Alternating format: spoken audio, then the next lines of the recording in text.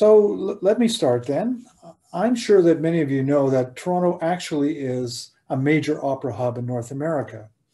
What you may be less aware of is that beyond the large companies, Canadian Opera Company and perhaps Opera Atelier, there are quite a number of other companies in the city, smaller perhaps, but this is where a great deal of really creative operatic activity is actually happening. Our speaker today, Michael Hidetoshi Mori, is a general director of one of those companies, Tapestry Opera. Now, Tapestry is a very well-established, a highly successful, and an innovative independent opera company. As a collaborator, I have to say that Michael was the founder, one of the founders of Indie Opera TO, and he brought together 11 of these smaller companies to offer a different kind of opera. So Michael's opera career started when he was a boy soprano in New York City, and it took him to a master's degree in opera performance at the University of British Columbia. Along the way, he moved from performance to directing and artistic administration, and he began his current position at Tapestry in 2014. At Tapestry, he has really vigorously promoted the commissioning and the performance of new Canadian works, several of which have been award winners, such as Tapestry's adaptation of The Overcoat by Maurice Penich with music by James Rolfe. Michael's own direction of Rocking Horse Winner earned 9 Dora Mavor Moore nominations and garnered 5 awards, including those for Outstanding Production and Outstanding Director for Michael himself. Michael has a flourishing freelance directing career in Canada and the United States. So Michael has been an important advocate for opera in Canada. He's the board chair of the Association for Opera in Canada, and he's been active within Opera America, which is an umbrella group for opera companies in North America. He also represented Canada at the 2018 World Opera Forum in Madrid. Tapestry Opera has flourished under his direction. It's increased its number of performances and extended its innovation. He has begun a fellowship program to advance female conductors called Women in Musical Leadership. The highlights of the usual Tapestry season include LibLab, which is a sort of speed dating intensive for composers and librettists. And Michael himself has initiated Tapestry Explorations, or TAPEX, where the boundaries of the operatic form are tested in mashups with other kinds of music, such as heavy metal or a combination of Persian music and hip hop.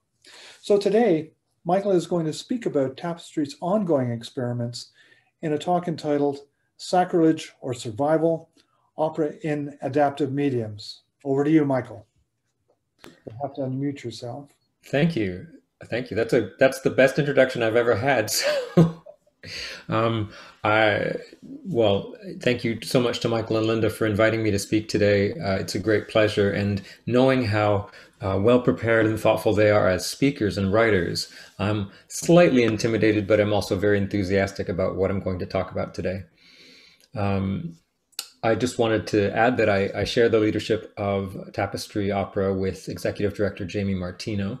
And for a little bit of context, it is the 10th largest company in Canada with a budget of around $1.5 million. It's around 40 years old, so it rivals most of the major companies in terms of age, and is arguably North America's most prolific commissioner and producer of new operas.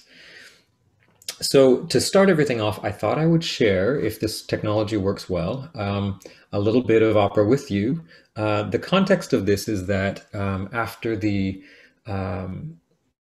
first sort of, I guess, beginnings of the crisis happened last year, and many of us working in performing arts were forced to reconsider how we look at our seasons and certainly to cancel live performances. We began experimenting with what was possible with online collaborations back in April and May of 2020. And so this is kind of rough, but I think there's also something that in the spirit of it that's quite enjoyable. And this is actually from the production of Rocking Horse Winter that was supposed to be at Crow's Theatre.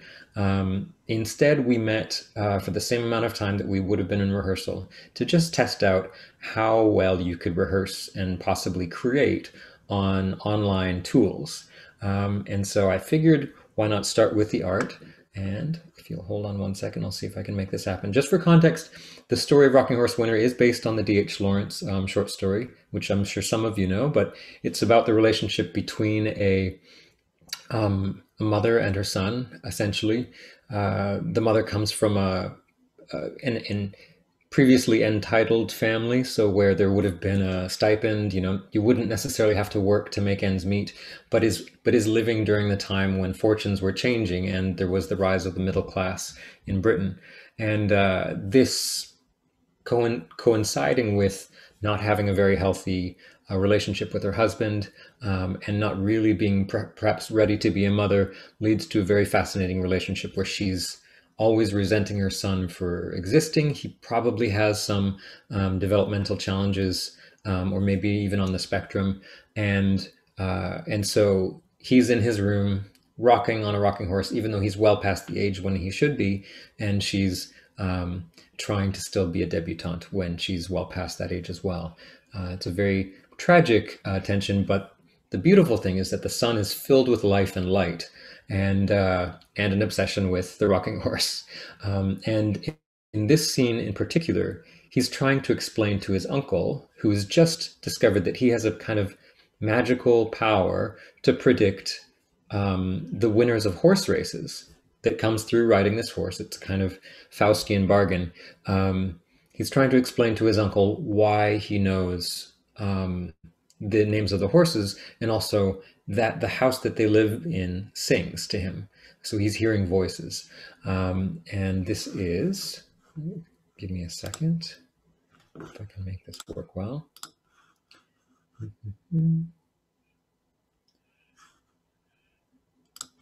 There we go. This is Asatha Tenekun and Keith Klassen singing Scene 6 from The Overcoat. And this again was really at the very beginning of the pandemic, when we had no idea what we're doing, but we figured we would give it our best try. Please let me know if you can hear. We're going to record this with Zoom, which only will show the active videos. So we'll get an approximation of how the scenes work, because the active characters will have their cameras on. Paul. How will you spend the money, Paul? You could buy a real horse. It's all for Mother, 'cause Mother is unlucky. And if I'm lucky, then maybe she'll stop singing. Don't you like your mother singing? No, not her, the house. I hate our house for singing. Not the house, Paul, surely your mom. No, not her, the house, the walls, the ceilings. What does she sing about? Cobwebs and paint.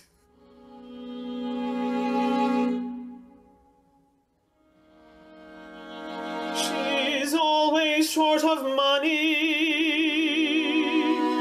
Aren't we all? She sings when the mail drops.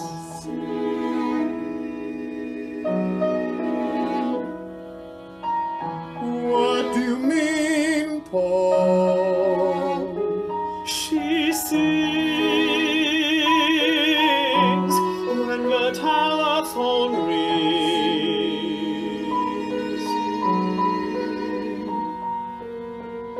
She sings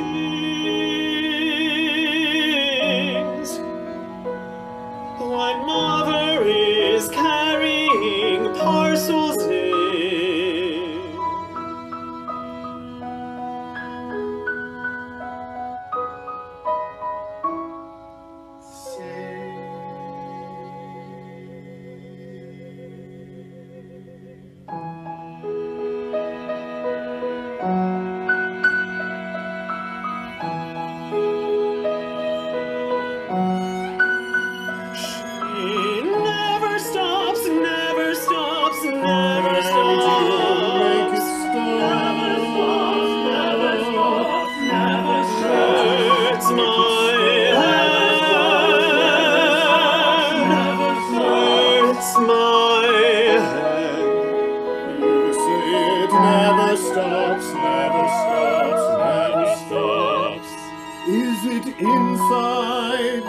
head. No, outside my head. Listen.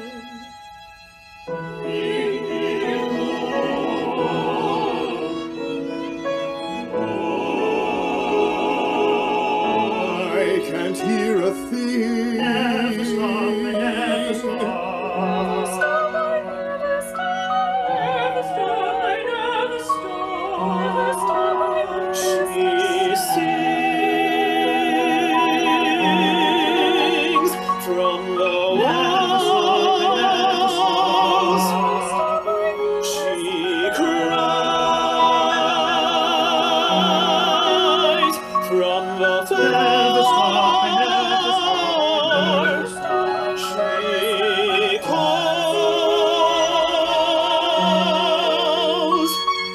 from the cracks. never stop, I never stop. She whispers at the door.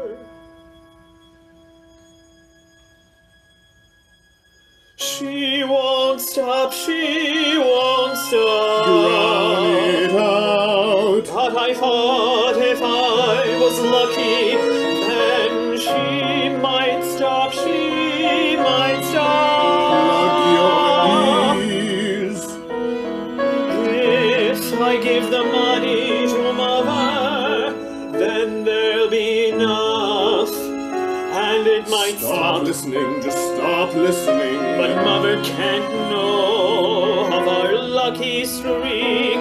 It might end our luck. And we get at that.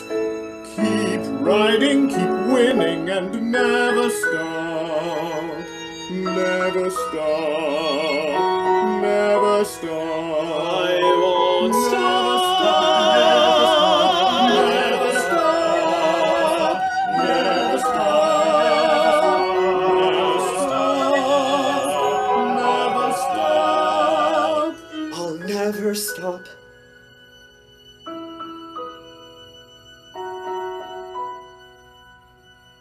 I'll never stop. Good boy.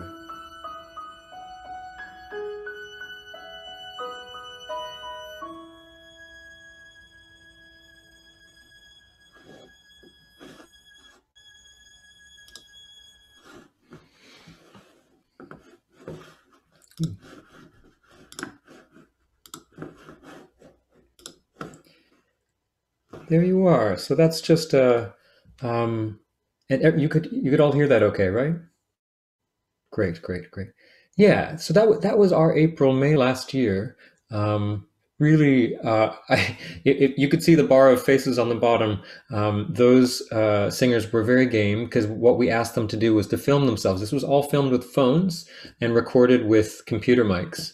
And we asked them to do a recording in the darkest space in their house, and that ended up with Midori Marsh, who's the most recent winner of the COC competition, in her own bathroom. She said, because it was a single take, she's like, I had to record that for 2 hours, that one stretch, because I kept messing up, and went through a whole pack of matches to do so. But it did allow us to start to play in the world of video editing and filming and composition in a way that we hadn't really ever thought of before. And so there is something about necessity drives innovation that I think it will be a through line to the rest of the conversation today. So I wanted to pose a question which I'd love to talk with you about afterwards, which is, what is opera? Because I think that one of the most common answers would be, it's the grand experience in the Great Hall, celebrating European masterpieces with full orchestra, sweeping and often tragic stories and romances, chorus, and some of the most remarkably powerful voices in the world. But as a lover of science and history, I started off thinking that I would be a scientist or an engineer. My analytical side would suggest that history might say, if you look at the elements of opera, it is the combination of great music, great drama and storytelling, great vocal virtuosity, and great visual spectacle working together for a synthesized dramatic musical storytelling experience. Now, I greatly prefer this definition because it creates more opportunity than restriction. And if you look again at history, at the evolution or growth of any art form, opportunity to grow is what drives great art. If you prefer the first version, then what I have to say today will maybe on the sacrilegious side, and we can talk about that as well later. And certainly as someone who was trained as a boy soprano and got to learn, my love of music came through the greats, Bach and Beethoven and Mozart. I, I'm I have time for the entire picture of opera, but I do believe that with the second definition, the first definition also fits in, but with the first definition, the second doesn't. So to return to opportunity, when the crisis started to happen about a year and a half ago, opportunity is always present, but in a case of crisis, opportunity is how survival is defined. What opportunities are left for a company who is normally defined by live performances? And I like the analogy of how do you make decisions if your boat is sinking? You can stay on the boat, which is adjust your plans for the present with the hope that help will arrive before the boat sinks. And that help will also bring normalcy back in some way. You can find the life rafts, which is to find a temporary but safer way to ensure survival.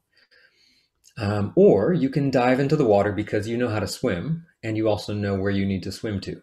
And you have made a decision then to proactively act on your own behalf and not to wait for anybody. And eventually, all of this probably should lead to building a ship without the weaknesses of the ship that was sinking. So I can say that at Tapestry, the one thing we didn't do was stay on the boat and wait for help.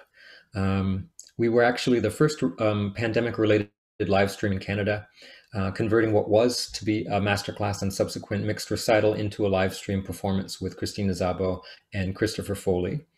And subsequently, we were one of the first organizations in Canada to announce a combination of a year of postponements and cancellations alongside a new season that we called Immune to Cancellation.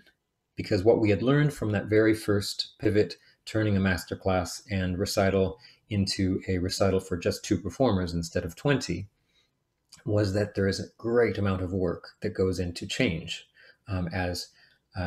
Those of you who have, I know you all have active colleagues at the university, and the amount of time invested in thinking and rethinking and plan C and D and E was incredible. And so our idea was, let's make sure that we only have to have a plan A and a plan B, because if we have to go as far down as F, we will have spent a lot of work and a lot of time and have nothing in terms of productivity to show for it.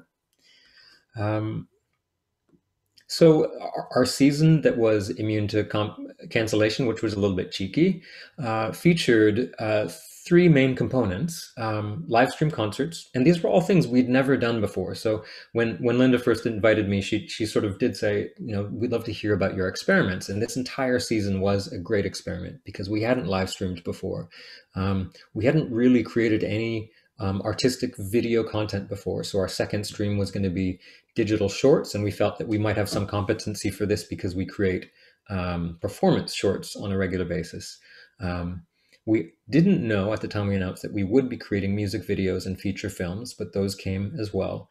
And most fondly, we created a delivery stage, which we called box concerts, which one of our supporters jovially called a return to the medieval cart, as it was one of the original technologies to bring music and theater to a town, was just to put everybody on the back of a cart and drag it through town, attracting a lot of attention. So, and therefore bringing audiences to your show. Our version is a trailer that's pulled behind a car, not even a truck, and is delivered to, to the state. We've already had almost 100 live performances in the Greater Toronto area last summer and this summer, with about 2/3 of those as free performances for care homes and hospitals. And with the kind of, we kind of were both a little bit sneaky and a little bit clever in skirting the restrictions, because our decision was to just go to where people were already safe, as opposed to doing shows in parks. To say, if we go to your home, the government has never restricted your ability to sit on your own porch. And so you can sit on your own porch and we can do a performance for you. And if we go to a hospital or care home, there are staff and protocols for outdoor activities already in place. And so those would also be protected. So we managed to mostly be immune to cancellation in that respect as well.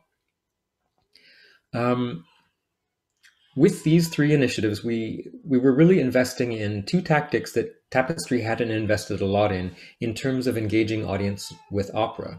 Now, the tactic that we all know is the live performance. We promote a show, we make it attractive to you. If it's attractive enough, and if maybe there's a recommendation for a friend, you come to the show and buy your ticket, enjoy the show or not, talk about it, hopefully, either way. But that was the one thing that we couldn't do. The other two main ways that we sort of distilled of bringing opera to folks are, sorry, one moment, I'm just going to close the door to the crying child.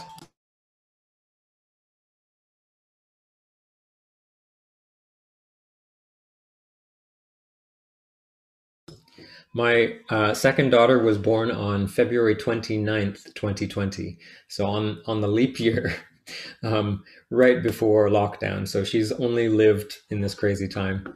And she has very good lungs. So if anyone's going to be a singer, it might be her. But sorry, coming back to this, there's the three main tactics for getting opera to people: get people to come to you, go to people, go to where people are. And that's where our box concerts was one of our first experiments. And then the other one is to go to where people are online, to engage with digital content. So that kind of was a really interesting way. Now, going back to the idea of sacrilege, definitely if you approach some super fans or true lovers of opera, you might say that it's lesser to have opera on a modified snowmobile trailer, bought with cash, towed behind a car.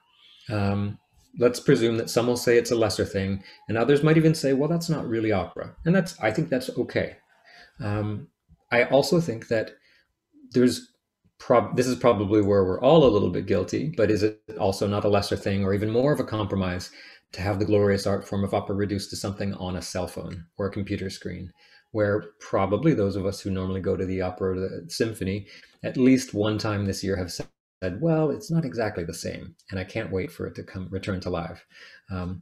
Again, I think that is both fair, and I have time for that, but it's also something to consider when we look at the experiments that we're doing. So I guess before I get a little bit more into what we did and learn, I wanted to share at least my a little bit of what's under the hood with opera producing, because I'm guessing that many of you have been, probably most of you have been to the symphony and as well as the opera, if not all of you. And but one of the things that is lesser known is sort of the workings of how the business model works. It's a very particular genre and very particular way of producing. Partly, there's also the context. Currently, civic opera companies, for example, the Met, Chicago Lyric, Calgary Opera, or the COC, have seen consistent small percentage declines in opera over the past 30 years. So that's somewhere between 0.5% to 1.5% decreasing per year for 30 years, pretty consistently across all of North America. And if you look at the stats of population growth in urbanization in North America, you'll see that in those same 30 years, the urban population in North America has grown by 100 million, growing from 75% of the total population to 85% of the total population, with an annual growth of roughly 1% per year, though in Toronto that's actually been more. So there's an interesting correlation there. What's happening that the opera house isn't attracting a similar percentage of the population when that population is also growing? So the context, the under the hood or the behind the curtain thing, is that opera is the most expensive not-for-profit art form to produce. Now that may not be a surprise to you, but it relies heavily on donations, sponsorships, and government subsidies. And at the big houses, this is what I found fascinating when I started to first find out about the producing side. Singers are paid per show. So they may be rehearsing for 4 weeks and not be paid for it, but they're paid per performance. For example, you may, and they may be paid from even $15,000 to $25,000 per performance. So a turandot who does 5 performances could be making $100,000 for that production, which is kind of wild. And if you take into account the cost of all of the singers, plus the orchestra, plus the chorus, you can start to get a sense of how remarkably expensive this art form is. Now, obviously, these are refined skill sets, and there's not that many people that can sing a turandot as a dramatic soprano role. But it does kind of reflect on the point that, you know, the cost of a really good ticket to the Four Seasons Center, we can agree is expensive. But it's really only 25% of the true cost of that ticket. Your $200 ticket is probably about an $800 cost to that company. So as a result, per show, even if sold out, almost all productions in North America would lose money if they extended their runs. So if they add shows, they lose more money than they make. And that is a very, very interesting thing, especially in contrast with the musical theater model, which operates far more like the Venetian public opera houses. When opera first went public, you know, out of the court and into the public, who compete for audiences with larger houses, longer runs, spectacular sets and machinery, and popular star singers. This is also one of the reasons why we see the same shows, because taking a risk in a 1,400 to 3,200 seat house, like the house in Montreal, I believe, is roughly 3,200 seats at Place des Arts. You have to rely on sure things like your Carmen, your Magic Flute, your Traviata, and your Bohème. It's not necessarily because the major producers in Canada don't love new works. It's that those risks are incredibly expensive if you were to take them. And I think that's just something that's interesting to take into consideration. It's not necessarily that there's, you know, the major donor who says, I don't want to see anything new. It's that well, there's a lot of different considerations that work towards keeping the model producing the same 20 pieces in a different cycle, in a 4-year cycle. You know, that's your Verdi, Puccini, Mozart, some Handel, and maybe a little bit of French opera if you're lucky. So I guess my takeaway, because I'm a relatively new to producing, I was an artist, as Michael said, since I was a boy soprano, singing in New York City, a All in the Night Visitors. But my takeaway was that we urgently need to think about how we grow the audience for opera, for it to be healthy and sustainable. So that has to be what everyone in opera is thinking about, because that's the only answer to the question about, will opera continue to be healthy and sustainable and survive? And that growth needs to be driven by innovation and experimentation, because the current model is not producing growth and is showing signs of increasing reliance on fewer and fewer people and entities for funding. So, therefore, alternate producing models and product lines, which I hate to say product lines because this is an art, but alternate producing models need to be considered legitimate and have legitimate investment for them to be proven. So I think, coming back to the question of sacrilege, the interesting thing about this is, if we are going to invest in experimentation, the target audience are not superfans or lovers of opera. They're really people who are opera curious and those who may not have had exposure yet. So the designations, which may feel rough to some when you hear it over and over again, are really subjective to that specific demographics point of view. And if you're looking at the opera curious, are not necessarily a consideration. So rather, experimentation and testing for what has resonance with a diverse audience should drive where we invest. Now, I came across this remarkable statistic from the Canada Council in 2016. They actually found that, and it's interesting because I know there's some controversy around Canada Day, which you were referring to earlier, that the population of Canada, about 14% of them will attend classical music at least once in a year. And the average percentage for new Canadians, so folks who have immigrated in their lifetime, is higher, is between 16 and 17%. So new Canadians are more likely to go to classical music than second generation, third generation Canadians.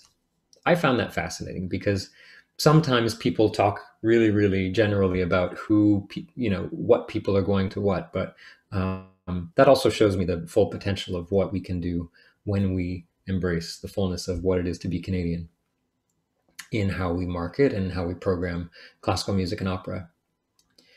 So to go back to our experiments, we had our medieval cart, our snowmobile trailer that had built a box on top of it with a stage that opened up so that you could have a private performance at your house or at a care home. And we had digital. And now digital prior to this year, I think a lot of people would have cringed and sort of said, you know, well, the Met in HD is one thing. You go to the movie theater and you see some of the biggest stars in the world. That's pretty exciting. You also get close-ups in the way that you can never get with the price of the seats that you could afford at the Met. So that was pretty cool. But that also, we know, was a very specific audience. People mostly, the surveys were showing were people who attend the opera regularly. It was not a new group of folks. So what we thought was, we don't really want to do like grassroots living room shows where we'd seen a lot of, you know, singers performing from a piano in their living room with it was poorly produced and you couldn't really hear the audio very well. And it was a camera stuck on a stick. So it was nice at the moment in time when we all needed to be reassured that people were okay and able to express themselves. But in the long run, it's not how people engage with videos online. And we also knew that archival footage, which is what a number of companies were sharing, was never meant to be made into a produced video. And so, yes, also having one big picture of the stage, the music probably was going to be the best thing because you would have some great singing, but also that's not the kind of thing that we want to sit on our couch and watch for an entire time. The Met, when they made all of their shows available, that's what I would sit and watch if I was going to do that because they had thoughtfully constructed that. So what could a company who is reasonably small in the opera world with only a budget of $1.5 million versus the budgets of the 10 million plus companies, what could we do? And we went in a different direction that included music videos and sketch opera television. So here's just a very small sample of one of the things we did. Let's see if I can do this again. All right.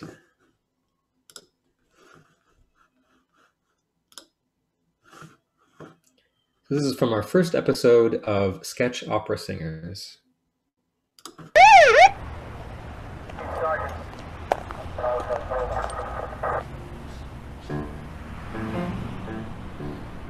Was I speeding, or was I swerving, or did you want an autograph from me? Here's my license and registration, and a fine headshot, as you can see.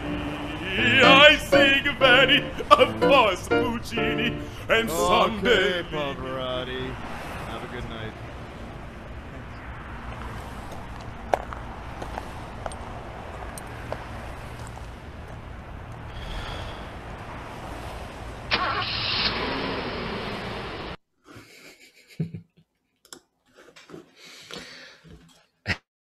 So that single short video, because one of the experiments that we had a hypothesis about is, oh goodness, excuse me.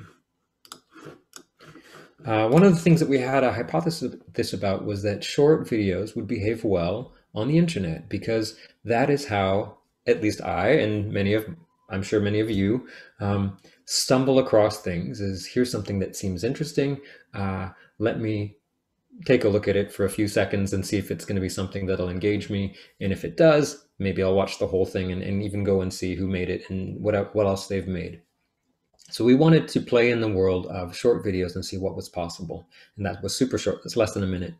And the inspiration for this was actually about finding your light, about opera singers who, because of the pandemic, would respond by singing anytime a light turned on because they were missing the spotlight so much.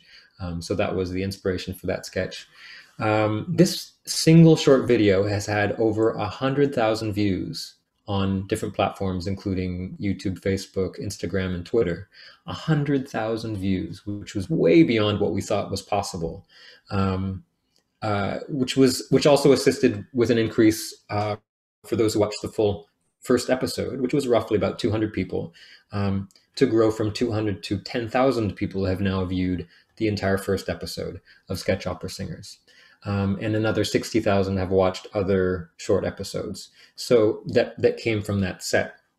So this was one of our experiments to see was it possible to create short, punchy things that would behave in the way that the internet already behaves? So let's not try and recreate live performance. Let's really think about how the internet behaves, and also keep our ethos at Tapestry of being creative and playful and fun, so that, you know, people are looking at something that they can bite into right away.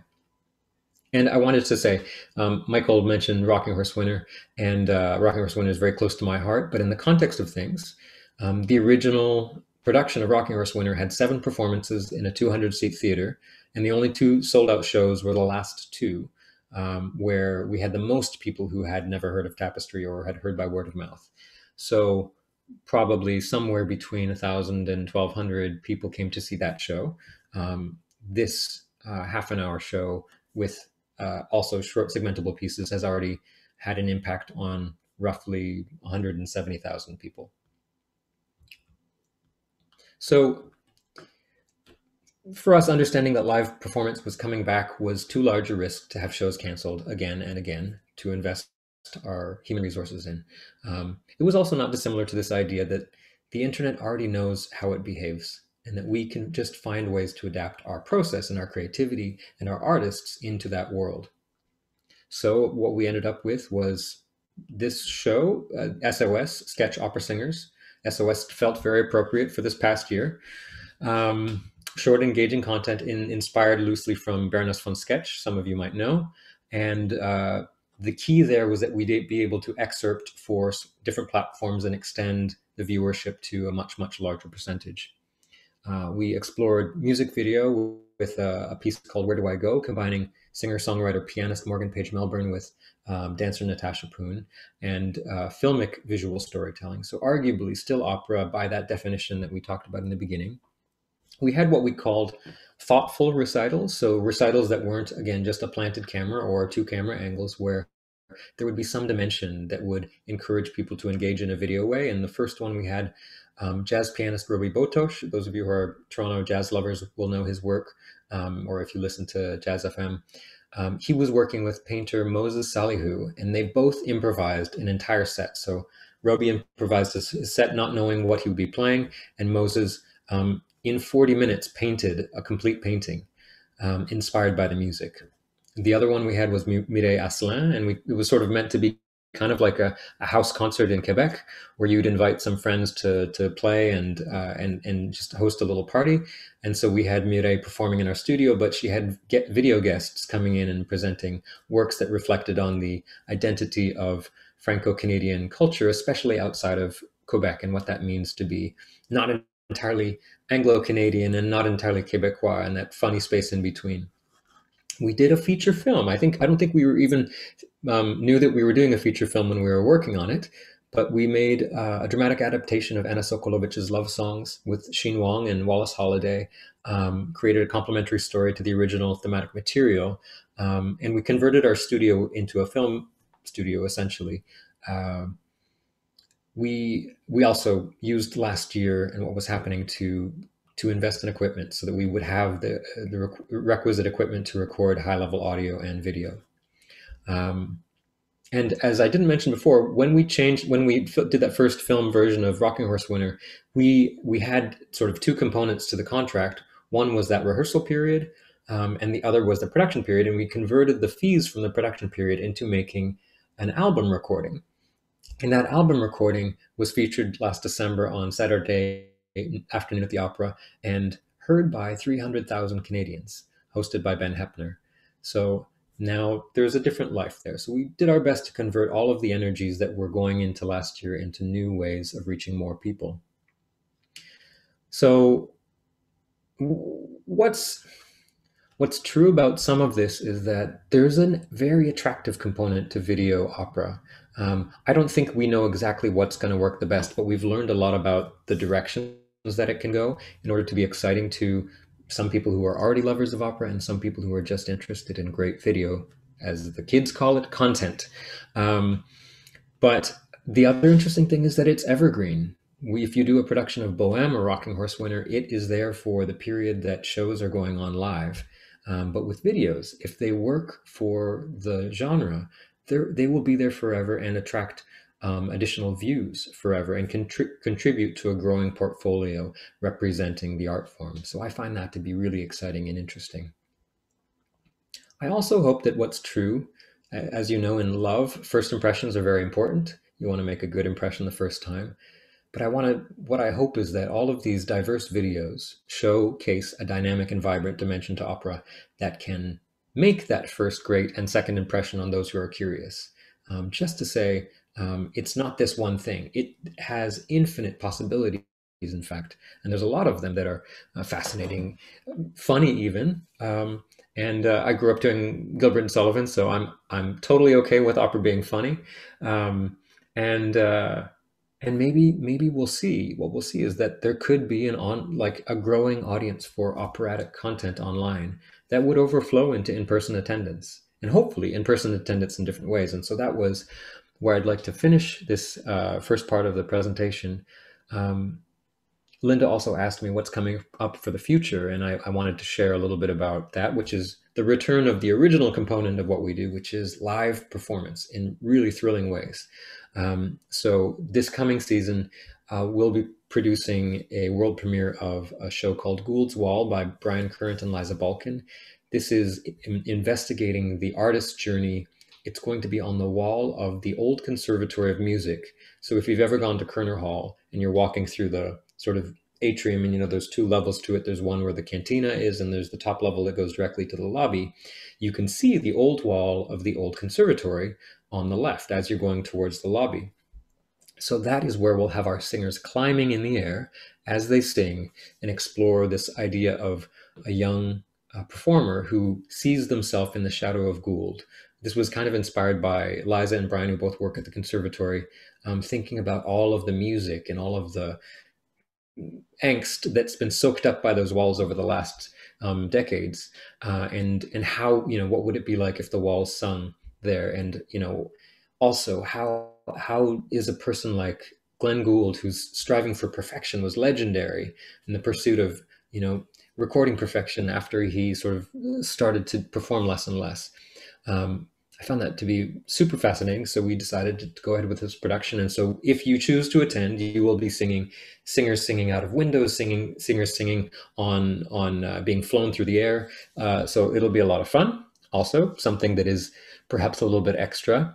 The other major world premiere that we have next year is in May, which I feel the most comfortable about, though I hope this room is mostly double vaxxed. And that is the world premiere of Rossum's Universal Robots, or RUR, A Torrent of Light, based on Karel Čapek's 1920 play with the same title, Rossum's Universal Robots, which was the invention of the word robot. And this was kind of inspired in the moment about 6 years ago when we were discussing collectively how Google, or the parent company of Google, has bought 8 of the 10 largest robotics and artificial intelligence companies in the world.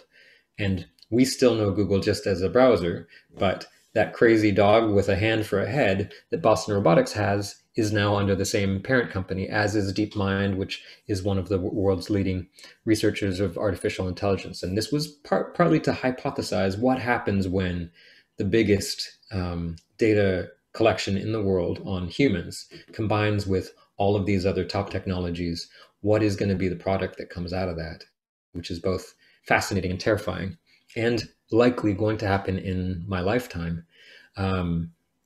So that will be with composer Nicole Lizet, who's out of Montreal, fantastic composer, and Governor General Award winner Nicolas Pillon, who some of you might have seen his The Butcher at Mirvish, or Elephant Song. He's been kind of doing some incredible playwriting in the last little while.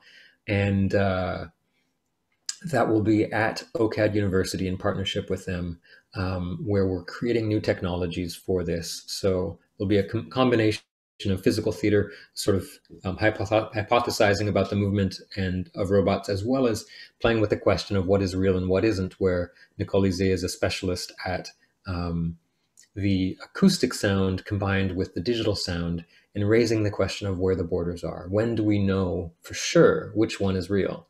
And that seems to apply really, really well to this particular story set, where a kind of Wozniak and Steve Jobs combination of a husband and wife, are arguing about whether or not to give more autonomy to their creations, because the question of making money versus exploration and perhaps independence is one that comes up. If we create robots and they are intelligent and they become independent, do they then have rights to be independent?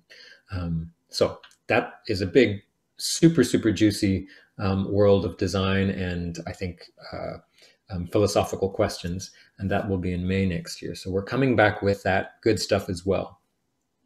So to finish, I thought I would send us out on a good note, and I'd love to answer any questions that you have. So here is, I should say, literally, I'd like to end on a high note. Let's see if I can find this.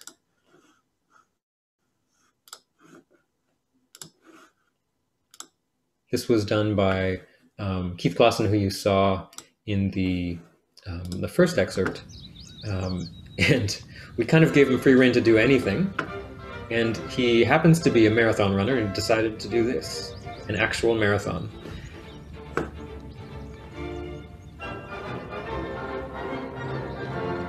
I'm running laps along this path and singing this catchy tune, this catchy tune. How many kilometers am I hoping to cover?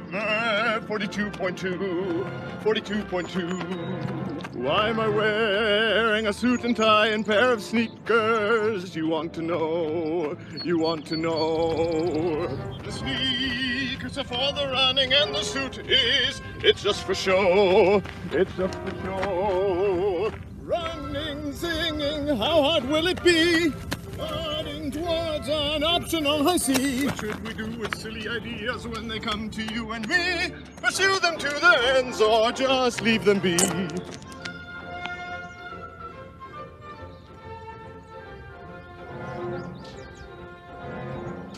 It's getting hotter and I think I'm chafing between my thighs, between my thighs. My choice of dress is proving to be suspect. That's no surprise, that's no surprise. If I will make it to the ending, I had in mind. My silly idea should have been singing sitting, possibly reclined, possibly reclined. Legs keep going, you're so near the end. Boys, don't let your determination bend. The marathon is almost done, no more running will there be.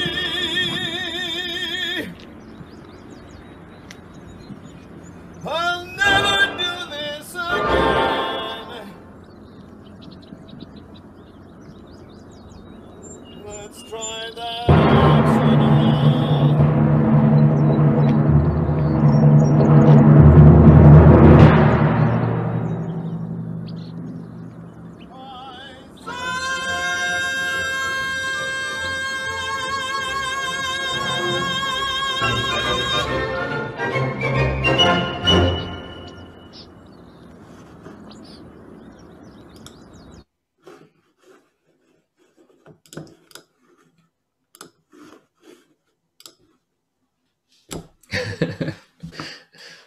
Thank you so much, Michael. My pleasure.